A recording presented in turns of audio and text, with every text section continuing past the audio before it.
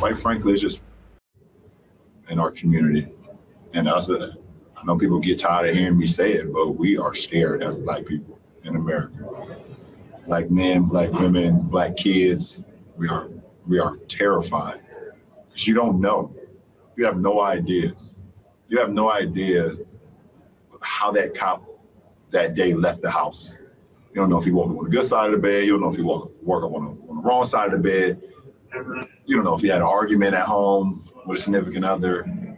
You know, if one of his kids said something crazy to him and he left the house steaming. Or maybe he just left the house saying that today is going to be the end for one of these Black people. That's what it feels like. Now, when it comes to basketball, LeBron James is brilliant. When it comes to matters of police and their relationship with the Black community, the man is clueless, but he claims he speaks from an educated mind.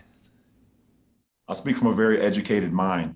I'm kind of the wrong guy to actually go at because I do my homework. Now, of course, it doesn't help when Kerosene Maxine throws, well, kerosene on the issue. But the police, I think, really believe, and in some ways are led to believe, that their greatest challenge and their greatest chore is to keep, Black people in their place. What you just said is one of the most insanely idiotic things I have ever heard.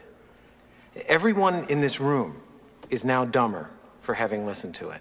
Well, as you know, remarks like that contribute to what is called the Ferguson effect. Crime goes up. It also contributes to the disrespect, the growing disrespect that people have for cops.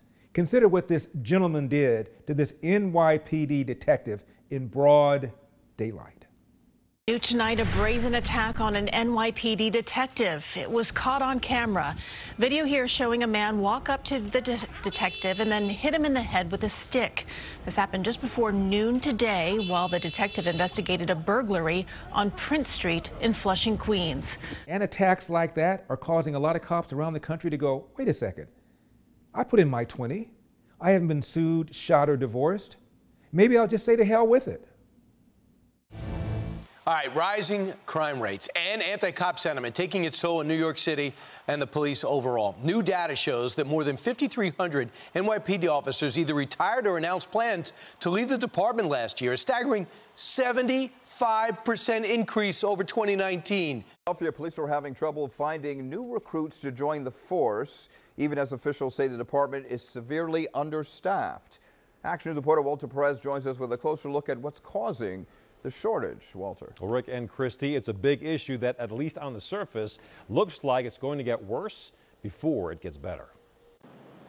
Local FOP President John McNesby says it's kind of like a perfect storm developing. The eye of the storm revolving around several issues, including a dramatic rise in the number of Philadelphia police officers filing for retirement, a diminishing pool of young people who even want to be a big city cop, and the suspension of new officer training because of the pandemic.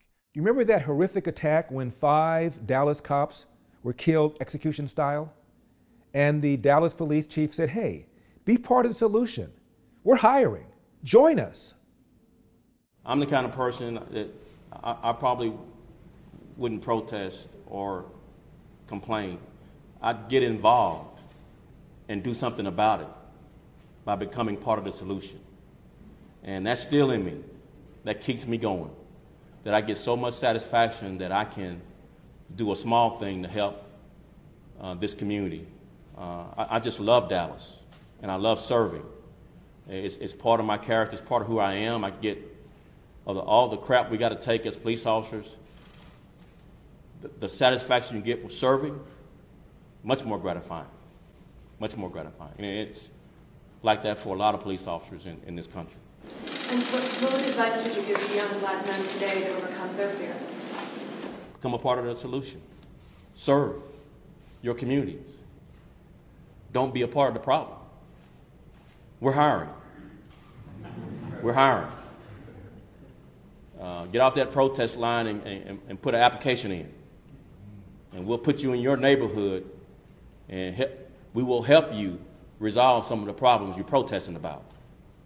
And as far as Mr. James is concerned, just how much credibility does he have? After all, you remember his allegation that he was a victim of a hate crime? The LA home of basketball star LeBron James was vandalized overnight, and police say it was a hate crime. KCON9's Dave Lopez live in Brentwood. He's got new details on that investigation. Dave, what's going on? Well, Sandra, we're on Rockingham Drive. If that sounds familiar, that's where O.J. lived. But we're in the South Rockingham. North Rockingham is where O.J. lived across Sunset. But behind me is the I guess you would call it the summer home of LeBron James. Very few people even knew that he had a home here. He paid $20 million for this a few years ago. It's just under 10,000 square feet. And what you're looking at is the gate to the entryway. And that is the gate that we are told that was vandalized, if you will. It was spray painted with the N-word. We are told that it was quite large and it almost went the extension of the gate. The man who was in charge of keeping security here for Mr. LeBron James painted over it before police even got here before 7 o'clock this morning, but he took a picture. So police arrived, there was no damage whatsoever, and he said, here's the photo of what I painted over. And that will probably become part of a public record, but not until tomorrow. We can just tell you, because of what the police told us, that it is the N-word, and because of that, it is a hate crime. I think the case has been closed.